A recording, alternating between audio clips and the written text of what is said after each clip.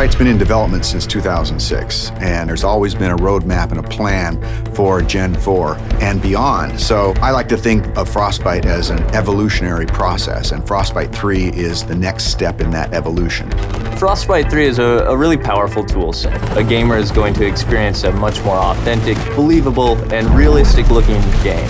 We have one unified program where you can create content that will run on everything from an iPhone to a next-gen console. And now it's really coming online and enabling the game designers to do way more than they've ever been able to do before. We spend significant effort on creating more dynamic and living environments. Before, they would have to go to a lot of work to make a tree feel like it swayed in the wind. Now we give them the tools to create the tree, and we let the game engine control how the wind affects that tree.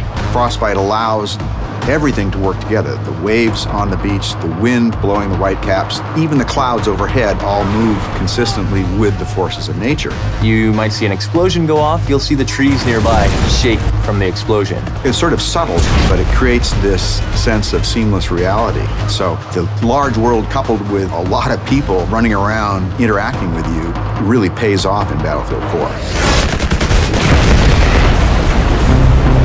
Destruction has always been a core feature of the Frostbite engine. It's the evolution of the way the environment is impacted by gameplay. Everything from the smallest spark colliding, but also gigantic chunks of debris that crumble when they impact the ground. The guys on Battlefield 4 have been working on something called Levolution. Levolution is really about the concept how you can drastically change a multiplayer map into something different.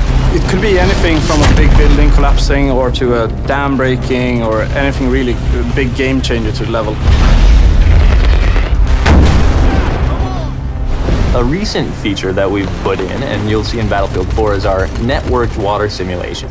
So what this means is all players will see the same wave in the same position at the same time. And this leads to some pretty exciting cat and mouse type of gameplay where you're ducking down and going up and you can kind of peek around as you drive in your boat.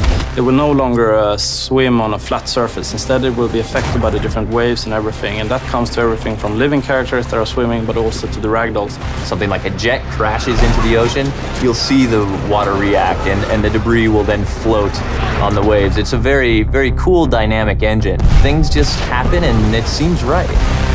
Take cover! In Frostbite 3, we've made a priority of much more believable, emotionally believable characters. There's a whole slew of features in Frostbite that support that, and one of the most important is the way a person's eyes look. The way we render characters is better than ever before. We're doing subsurface scattered models. We have parallax animation in the iris. You'll notice it looks like a real eye. You'll back me up, right? Frostbite 3 is so much more powerful than any engine I ever used before. And it's not just the specific features and the framework, it's the fact that we're collaborating with other teams around the world. In the past, before we had the Frostbite team, we were building a new engine every time and we were kind of stumbling constantly. Now, to have the team here to focus on new releases with new goodies means that we as a team can focus on the creative side to deliver better games, better experiences. Today it's used by a lot of different genres, so everything from racing games to real-time strategy games and RPGs. So in Battlefield 4, when the building collapses, the dust starts expanding, the debris is falling, the sparks are flying, the boats are ramping off of waves, all of this is because of Frostbite 3.